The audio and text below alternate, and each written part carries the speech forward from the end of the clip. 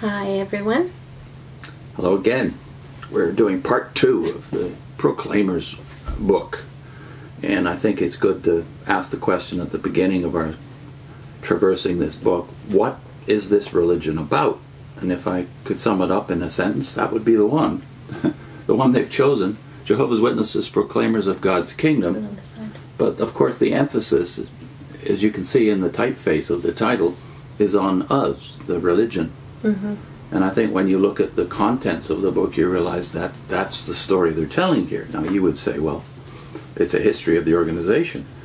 Mm-hmm. That's right, it is. But that organization has transitioned so many times in the 140 years, in so many ways, and yet that theme has remained consistent. Mm-hmm. We're selling a religion. At the beginning it looked relatively modest because it was about one man, so it wasn't modest in that sense. But it wasn't a religion yet. It didn't have a brand. Now it has a brand, thanks to the second president, J.F. Rutherford. Mm-hmm. Here's the contents of the book anyway, the 7 sections of the book, the way it's broken down. Look for what's missing. The first section is, "You are my witnesses, says Jehovah." The second section is gaining accurate knowledge of God's Word and applying it. The third section, an association of brothers. Fourth, proclaiming the good news in all the inhabited earth. 5, kingdom preaching, furthered by production of Bible literature. 6th, exposed to reproaches and tribulations. And 7th, a people distinctively his own, zealous for fine works. Even when you look at the titles, you realize that there's God gets in. He's, "You are my witnesses," says Jehovah, and then he's in the second section, gaining accurate knowledge of God's Word. Mm-hmm. The next 2 are just about the proclaiming and the proclaimers, though. And then there's kingdom preaching by Bible literature. God gets back in section 7, though. A people distinctively his own, zealous for fine works. So he's more of a supporter. He's got a supporting role. So even Jehovah is a supporting role to the publicity about an organization to whom you must attach yourself if you're going to be saved. Mm-hmm. And even the 7th section, a people distinctively his own, zealous for fine works. Well, that's a paraphrase of Acts 15, the organization or governing body chapter, right? And if you look at that chapter, you realize the his in that chapter, the name in the book of Acts, is not the name Jehovah. Mm-hmm. It's the name of Jesus Christ. And you said, well, what's missing here? Yeah, Jesus isn't in any of those headings. And yet he's supposed to be the basis of the good news. So when Christ is completely absent even from your titles and from the title of the book, you realize you're not talking Christianity anymore. Now, any witnesses watching this or people with leftover affection for the Tower will deny that and say we are a Christian religion. We do talk about Jesus, but all the religions out there talk about Jesus, including Islam. So the fact that you mention Jesus and put him in a supporting role doesn't... Yeah, that definitely disqualifies you from being Christian. What is the way in which the New Testament talks about Jesus? What is the emphasis, and what is the what is the positioning of Jesus compared to the Watchtower? That's what you should look at. Even the stats, though we've mentioned this before, even in the New World Translation, the name of Jesus occurs 4 times as often as the name Jehovah does. And even though they've added the name Jehovah 237 times, they haven't managed to change the emphasis of the New Testament. But what has been consistent, as I said, is that for 5 generations now, 140 years, they have been proclaiming themselves. Mm-hmm. Even in that word anointed that you bandy about so much when you're a witness, is the claim, the exclusive claim that you have an anointing. That's the word Christ, after all. Mm-hmm. You have a Christ running your organization that nobody else has. And one thing they do have in common, all the 5 leaders, is times and seasons. Yeah. They've always been emphasizing times and seasons. So through the first 40 years, up until the death of Pastor Russell and beyond, the end of World War I, times and seasons was the complete emphasis. Mm-hmm. When Russell died, things started to transition a little bit. It became about a new time and season, which he hadn't publicized, 1925. But when that passed, the emphasis had to change. It looks like that was the psychology of J.F. Rutherford at the time, that we've got to get rid of that Russellite badge. That's what most of the worldlings were calling the Bible students of this time, Russellites. With good reason, because advertise, that campaign that they're so famous for, and they're still publicizing to this day. And up until then, they considered him the sole FDS, the sole slave, faithful slave of meat in due season. That was the official teaching during the advertise campaign in the early 20s.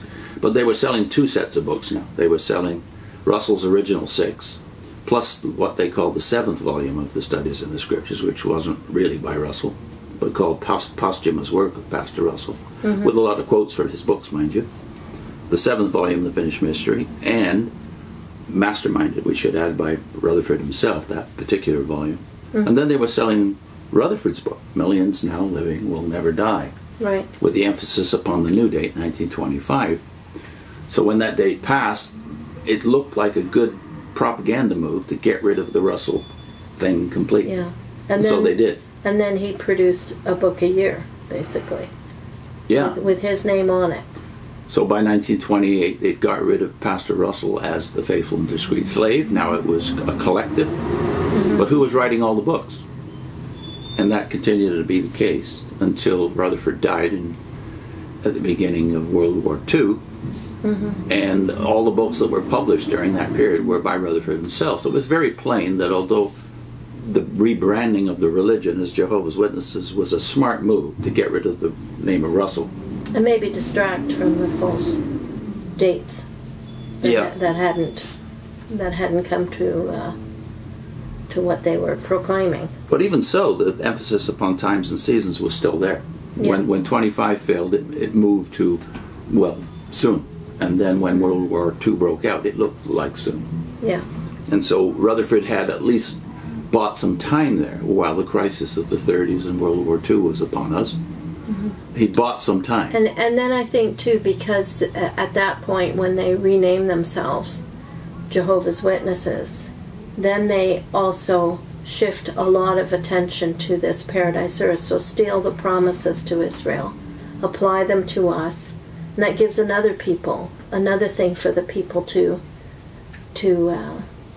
kind of be pressed forward with, a new carrot. And of course the new name meant a lot, because not only was it taken from Israel, and then therefore the prophetic times and seasons that had been connected to Israel before were cast off. This new identity was a good move, though, in terms of reconsolidating Rutherford's power. Now they were selling his books with this new message, then this new name, door to door, for a decade before World War II came. And weren't they already getting some criticisms that they were becoming a cult and following a single man? Because all the literature had Rutherford's name on it, and all the previous literature had Russell's name on it. So I think that's around the time when they stop putting the name on the books. So that too was a move to combat this criticism. This just criticism. Yeah. They were basically the creation of 2 men. But all the cults do that. Yeah. So you don't find Mormonism called Smithism. It's a good move to switch, and Seventh-day Adventists are not called Whiteists. That's right. And so Theosophy, not that fancy word Theosophy instead of Blavatsky. Yeah. And so on. So that's a great move. Get rid of the individualism, at least visibly. So when they used to say to me, the reason the names aren't on the publication is because the writers are very modest. But then I thought, well, that doesn't seem to line up with Scripture, which is, you've got names of Bible writers all over the Bible. Yeah. And also it relieves them of accountability. Sure. If you don't have anybody's name on it, you can't point to anyone and say, look, what you said is not true. It's false. It makes it more difficult for those who are looking on to know who's responsible for this. But of Not course, even the witnesses know who's responsible, other than the Ord. except till very recently, when the faces become very familiar, so familiar that a lot of people immediately see behind the veil, behind the wall of anonymity. They now see men, and I'm not sure that's been a good move. No. But they're kind of back to where they were with Russell and Rutherford.